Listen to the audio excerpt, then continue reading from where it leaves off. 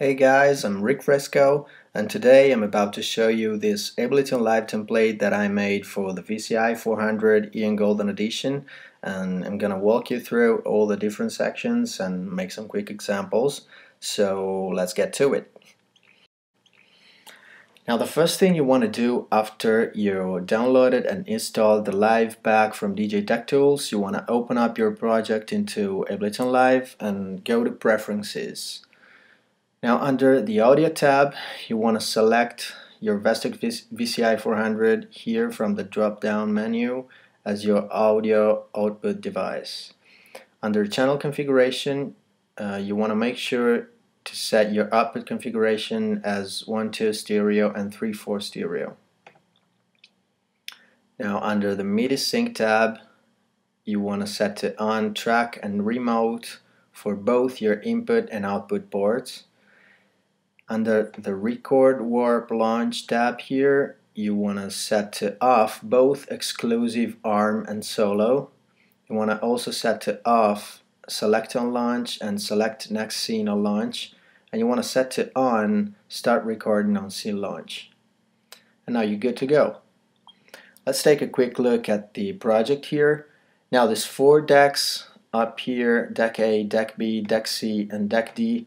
Are the tracks in which you want to drag all of your songs from the browser, and you want to start to place them from this sign tracks down here and below, because all this section up here contains clips and MIDI mappings that you never want to touch or modify to avoid any misfunctionality of the mapping of the communication between the template and your VCI-400. Now let's take a look at the various sections into the controller. Now for the purpose of this template, I've divided the surface of the VCI-400 into different sections. The mixer section here, which has controls for all of your 4 decks, deck A, deck B, deck C, and deck D. The global section here in the middle, the transport sections, the performance sections here, and the sound effects sections. Now the first thing you always want to do before start playing with this template is to press down the Start Reset encoder here. This will initialize all the quantization based functionalities of the template. Now you'll notice once you press this down, these buttons here will start to blink according to the beat count, showing you a visual reference of the metronome. Now let's take a look at the mixer section. Let's say I have a track playing on deck B. You have your volume control here, you have your crossfader. Here you have your cue monitor button to pre-listen the track into your headphones. These 2 buttons here are Sound Effects 1 and Sound Effects 2, which will activate a special reverb and a dub delay. This is the filter knob, which has no functionality unless you select the appropriate filter you want to control from the transport section. You're gonna see how later on. These 2 buttons here are the record and play and the stop button for Go Live, which is a special feature from the performance sections here. We're gonna see that later too. These 3 knobs here are your EQ controls. Low frequency control, mid frequencies, high frequencies. Pretty straightforward. Here is your trim control to lower down or boost up the gain of your track from -12 to +12 dB. Now the global section. This knob here controls the global BPM of your set from 90 BPM all the way up to 180 BPM. This button here will enable an audible click into your headphones. These 4 buttons here are the clip status buttons for deck A, deck B, deck C, and deck D. This means that, for example, now I have a track playing in deck B. If I press the dedicated button, deck B, this will show me on the screen the waveform of the clip I have playing on that deck. This little fader here will turn on and off the overdub function. And this is the start reset encoder that will initialize all our quantization based functionalities. But if I turn this knob, this will allow me to scroll up and down the set and to select the clip I want to play.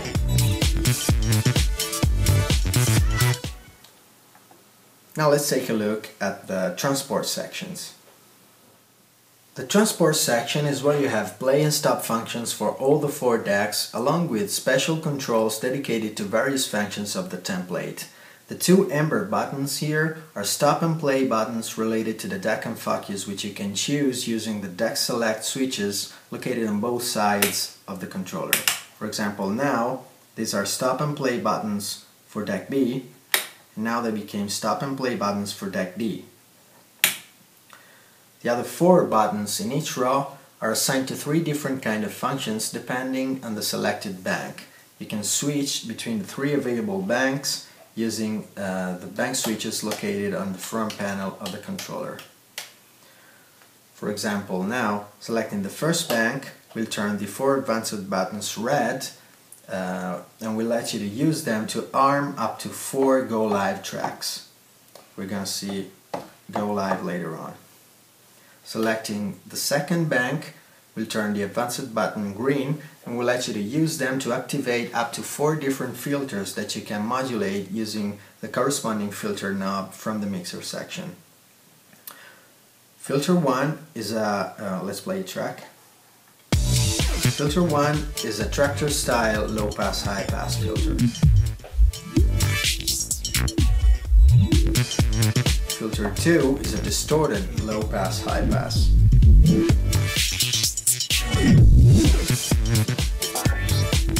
Filter 3 is a formant filter. In this case, the knob modulates between the different vowels. Filter 4 is an LFO filter.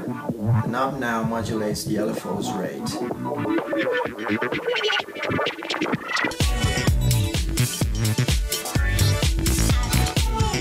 Selecting the third bank will turn the advanced buttons amber and will let you to use them to activate up to 4 different special effects that you can modulate using the related jog wheel. These are called the jog effects.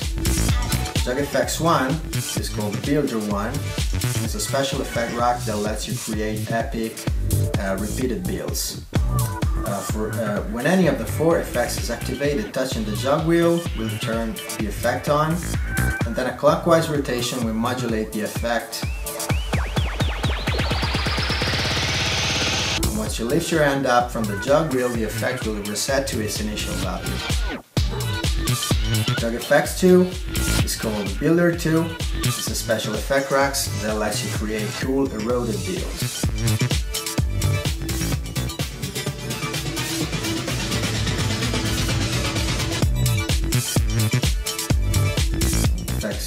Jog effects 3 is called F2G, and it basically replicates the well-known Fade to Gray Ableton native effect.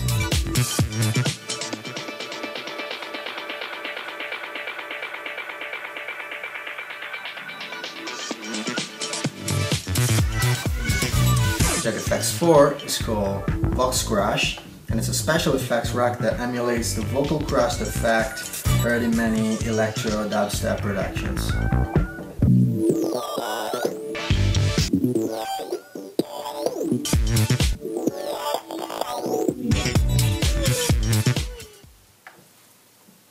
Now let's take a look at the performance section. The performance section is where you can really start to add some creativity to your set. This section consists of 4 subsections with 4 completely different functionalities that you can select using these 4 small buttons here. The 4 special features are Samplizer, Gratify, Go Live, and Side Effects. Now let's take a look at each one of those individually. The Samplizer works like a common sampler, meaning that it lets you to record a sample of incoming audio but it also lets you to rearrange in real time slices of this sample. And this feature is incredibly useful to compensate for Ableton's lack of live looping functionalities, and it's also incredibly funny to play with when it comes to live remixing. Let's see how it works. By pressing this encoder here, Samplizer will start to record a 2 bars loop of whatever audio is coming out of the corresponding deck. For example, now that we are on deck B, let's play a track. By pressing this encoder, Samplizer will record a 2 bars loop of this track from deck B. And this button here that represents deck B is gonna blink to give you visual feedback of what you're recording. These buttons here represent the recording status of the various decks. This is for deck D, deck A, and deck C. Let's record a loop.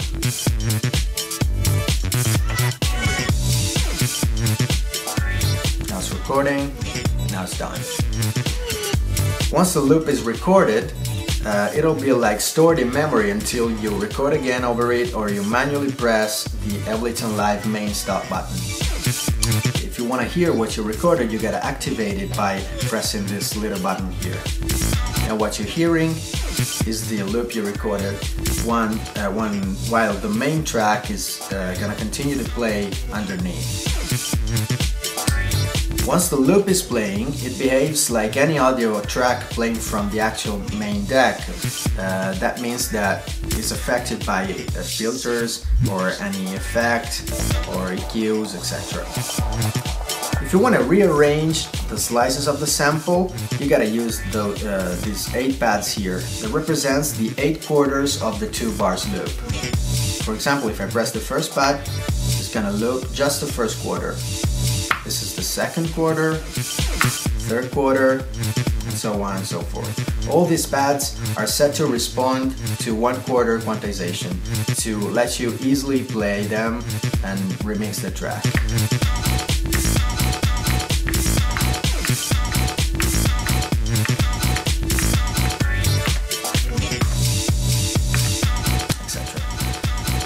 If you want to clear what's going on here, you gotta press this clear encoder here, which will set the entire loop to play again from its first quarter. You can also deactivate the loop and activate it whenever you want.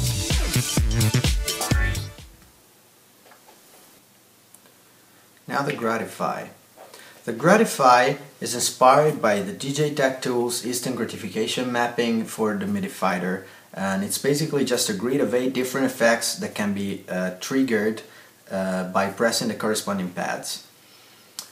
Let's play again our track. You have a gator here, a radio effect, an LFO filter, a big crusher. Here you have a reverb and delay. These two guys behave like they were sound effects. That means that once you deactivate the effect, you can still hear the tail. Here you have a flanger and a freeze reverb. Now the cool thing is that these pads don't toggle one another. That means that you can create different combinations of effects and interesting soundscapes.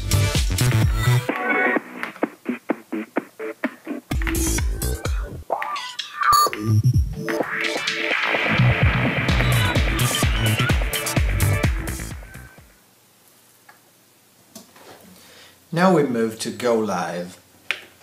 Go Live will turn the performance section into a live finger drumming machine. By tapping the 8 Go Live pads here, you will play the first 8 drum rack pads of any armed Go Live track related to the DAC and Focus. That means that you'll have 16 drum racks in total, 4 on each deck, that you can fill up with your own sounds and play from the corresponding go live in the performance sections. For example, I loaded some drum sounds from one of Matt Zach's sound packs into the first go live track related to deck D. So I go to deck D, I go to my arm go live buttons here in the transport section and arm the first go live track. Now going to go live, I can play my drum sounds.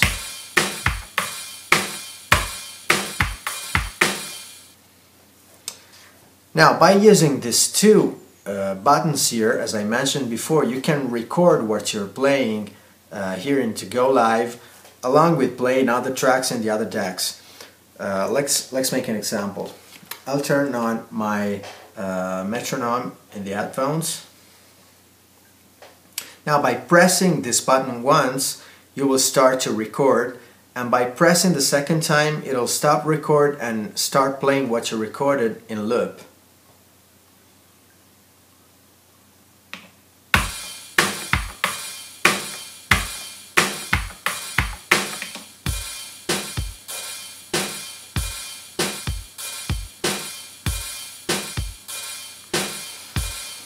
Now by pressing this button here, you will stop the clip. You can then play it again by pressing the same record button. And by using the overdub function, you can record, you can keep on recording over and over the same loop.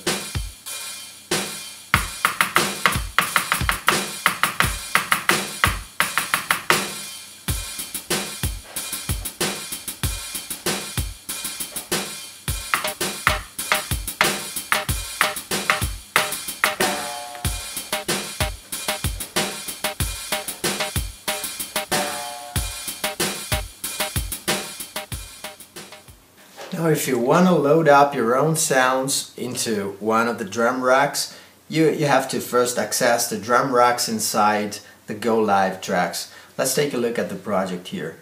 You have these 4 tracks here named GLC, GLA, GLB and GLD. These are all group tracks. Each one of those contains 4 go live tracks for the related deck. For example, let's say I want to load up my samples into the first go live track for deck A. You can select it, and it already have an empty drum rack in it. Now you just open your browser, you select from your favorite library the 8 sounds that you want, and you simply drag it to the first drum rack path here, C1. Then you just go to deck A, you arm your first go live track, and here are your sounds.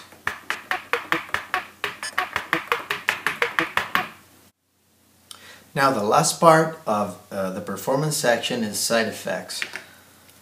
Side effects is a collection of 4 special effects that can be modulated using the tempo fader located here on the side. In the top row you have 4 buttons to select which one of the effect you want to play. In the bottom row here you have 4 activate buttons that will blink to indicate which one of the selected effect is on. The 4 effects are beat mesher, technifier, water drop, and sidechain. Let's take a look at each one of those.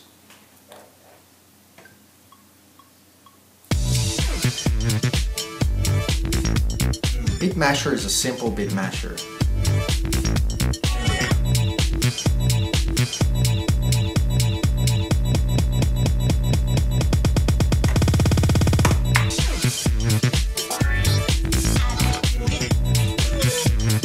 Technifier is funny to play with other tracks.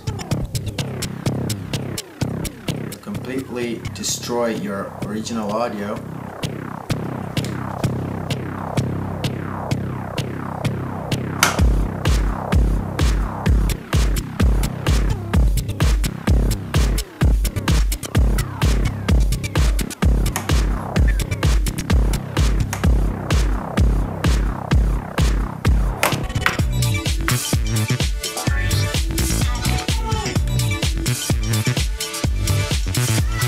water drop, it's well, similar to the Technifier, but it's more it adds some watery flavor to your track. And there's also funny with other tracks underneath.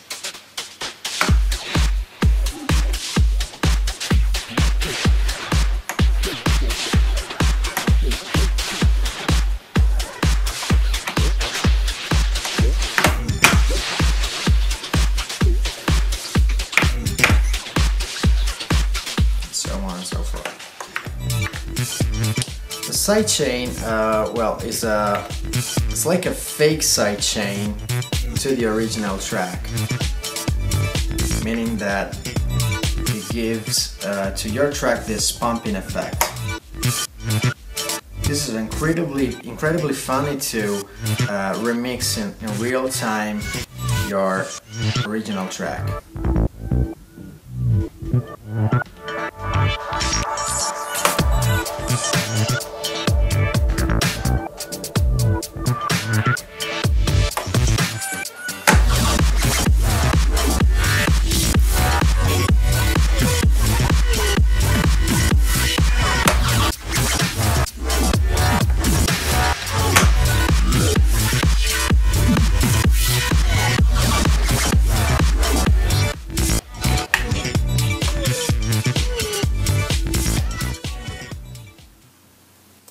Now the last section we're going to talk about is the sound effects section. The sound effects section consists of two separate sections, one located here on the left and one on the right of the VCI-400, offering modulation controls respectively for sound effects 1 and sound effects 2 that you can activate using these two buttons here from the mixer section. Let's play our track. Sound effects 1 is a special reverb with some chorus fluctuations in it. Parameter 1 modulates the reverb's decay time.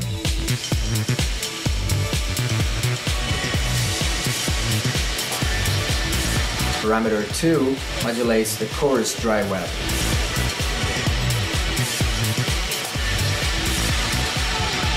Parameter 3 bypasses the original audio content, letting only the affected audio to pass through.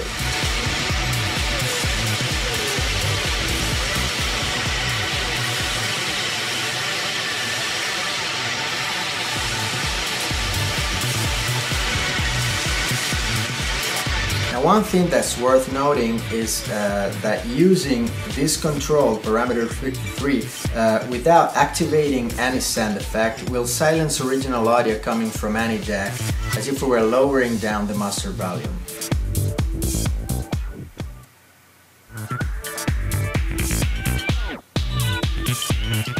Now sound effects 2 is a special dub delay with auto filter modulations. Parameter 1 modulates the auto filter's frequency and resonance.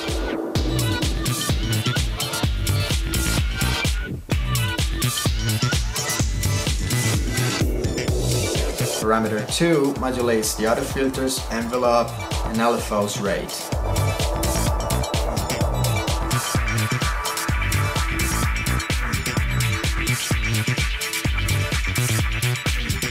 Parameter 3 is the same bypass as we see for sound effects 1.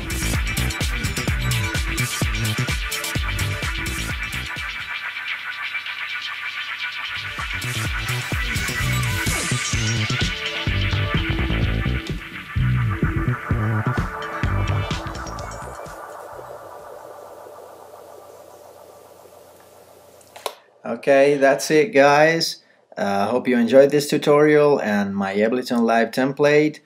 Don't forget to read the super detailed PDF manual that you can find inside the download file here.